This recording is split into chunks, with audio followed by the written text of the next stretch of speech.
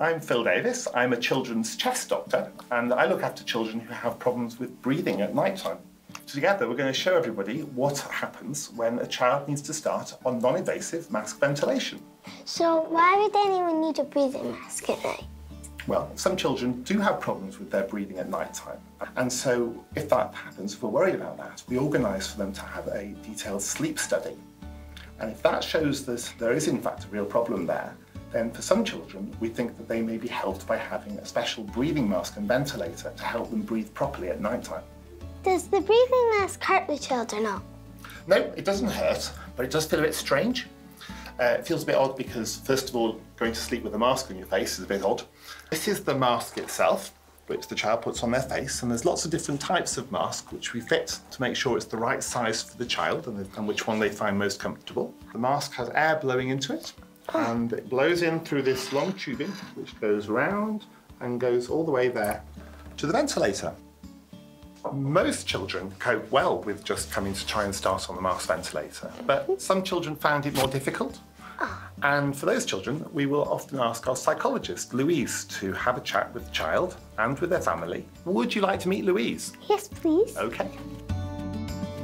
Hi, Sophie. Hi, I'm Louise. I'm a clinical psychologist. I work with the respiratory team and I help them when young people need to wear their NIV mask, their breathing mask. Do all children worry, or is it just small children? I think all children worry when they're trying new things. So sometimes we can come up with some ideas to help them, like using pictures, social stories, reward charts, and that's for young children, for older children, and also children with learning difficulties or disabilities. It can sometimes be helpful if I come and see you getting your mask fitted. Do you want me to come along? Yes, please.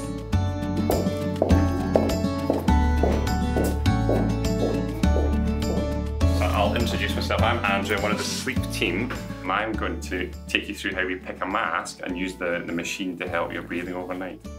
So, first of all, before we can do anything, I need to ask you, what do you do when you sleep? Do you breathe through your nose at night time, or is it through your mouth? I'm not sure.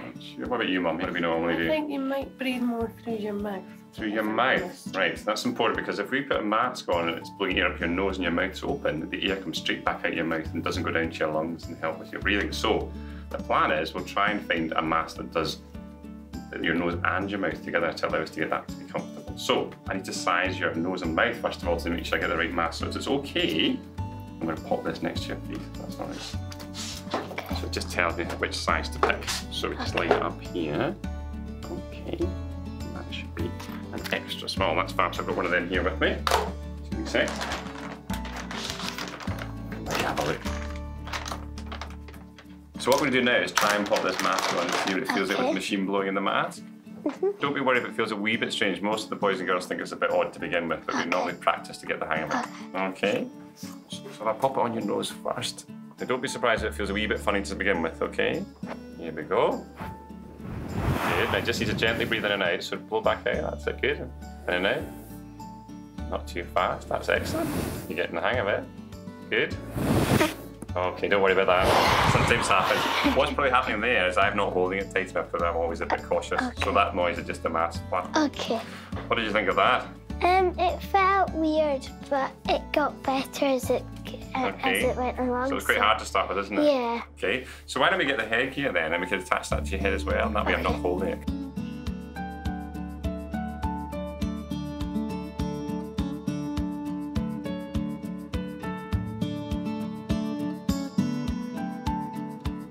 Alrighty. I'm going to press go. Don't remember, it's going to blow a wee bit to start with. It'll feel a bit strange. Here we go. Okay, now remember, this time try not to do such big breaths, just little breaths. I know the temptation is to take huge breaths, but just little ones. Well done, Sophie. This is excellent. Just a wee bit slower if you can. You go really fast. That's it, in and out. Okay, Mum, so what we're trying to do now is try and get it just to wear it for a wee bit longer, because obviously having it on and off is not quite the same as having it on for the whole night. So hopefully, even if it's for 10, 15 minutes of playing, to get her used to that sensation, that'll be helpful. And then what we'll do is work out what we can do for the night. So hopefully she'll fall asleep. And if she does, it might be that's all she can cope with, or it might be we can start to kind of tweak the pressure to more what we think will be the one that's beneficial for it. So what do you do if a child finds it really difficult to wear the mask at night? It's a good question. It's not uncommon for them to find it tricky, particularly at the start, just because it's a strange sensation and trying to wear it all night. Obviously, you're very keen for them as the parent to wear it. What we found is if there's an invested parent, then we do much better. So if you're trying to make sure this process works, then you have much more chance of it being successful. So just keep encouraging them, keep emphasising that they'll feel the benefit, and then hopefully you'll start to see more and more time overnight on the machine. Okay, thank you very much. No problem.